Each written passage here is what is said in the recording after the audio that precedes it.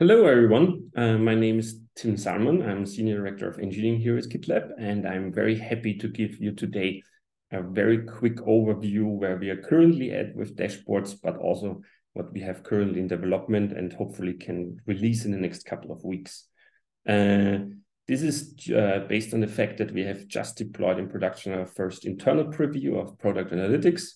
And we wanted to give a quick outlook what's already in the pipeline and what's coming as additionally on top of this, especially as dashboarding will include in this first round both product analytics, but also value stream analytics components that you can add to your own dashboards.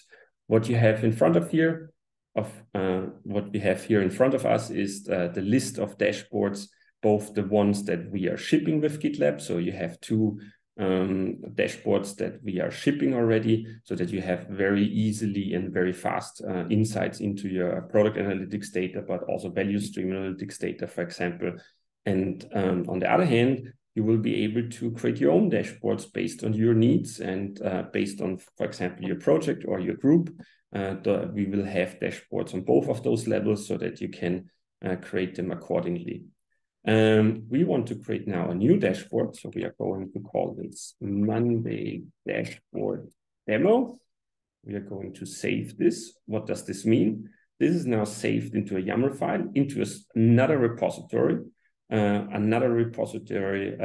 to the fact that we can have completely different access rights and write rights than the actual repository where we are, for example, showing the dashboards. So this gives us way more flexibility and possibilities in the future as we want to have full support for different setups and so on. What we are going to do now is we are going to use also another new feature in product analytics. We are able to create our own queries and visualizations. So I want to know, for example, the unique users that are using our application on a daily basis. Now we can see here a preview of the data from our database. We want to have this visualized with a line chart and can have a quick overview how many users we have on a daily basis. So we are going to call this daily users, our visualization. And now we are going to add this to the dashboard. Adding to the dashboard means that this visualization with the query accordingly were now saved also to their own YAML file, which will make it very easy in the future to reuse such visualizations across multiple dashboards. On top of that, for example, we have also other existing dashboarding visualizations.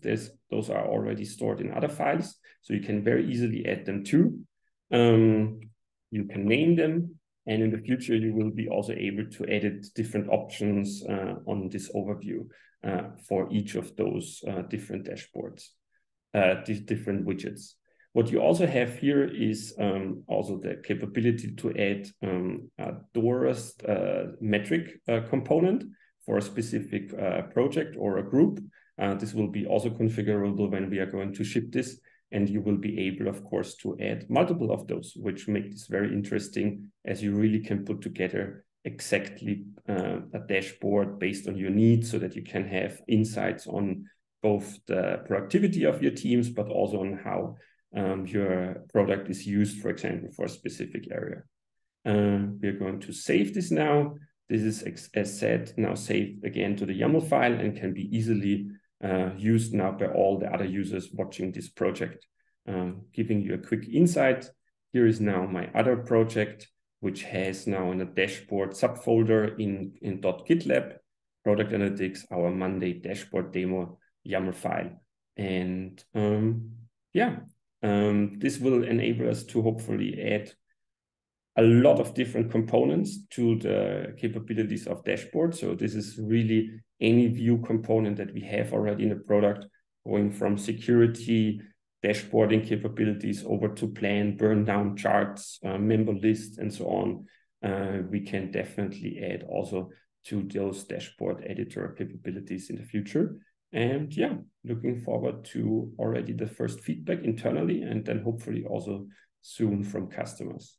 Thanks a lot for watching this one and take care and see you soon.